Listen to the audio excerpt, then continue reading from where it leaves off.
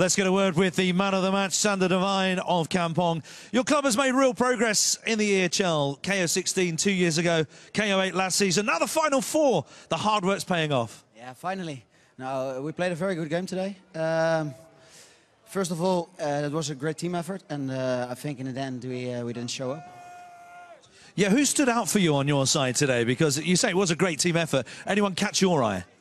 It was really great team effort, and now I'm staying over here. Yeah, that shows maybe that it was needy. So, but first, yeah, it was good. Now, did you think you actually had one foot on the plane when it was 3-1, 4-1, or 5-1? When did you think, we've finally got this? To be honest, at 4-1, we scored at the right times. The first one of Weiss was in the fourth quarter, just in the start. So and then we show our guts, and in the end it paid off. Yeah.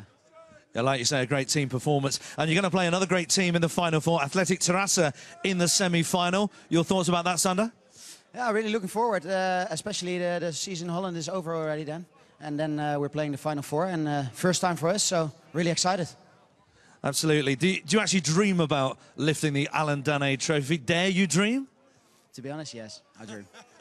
We will see. It's in a couple of weeks, so we have to prepare ourselves at the moment then. And first, we have to play the Dutch competition, and hopefully then a more good end. Let's hope so for you. Sander de Wijn, congratulations, man of the match today. Go and celebrate with your team. Thank you.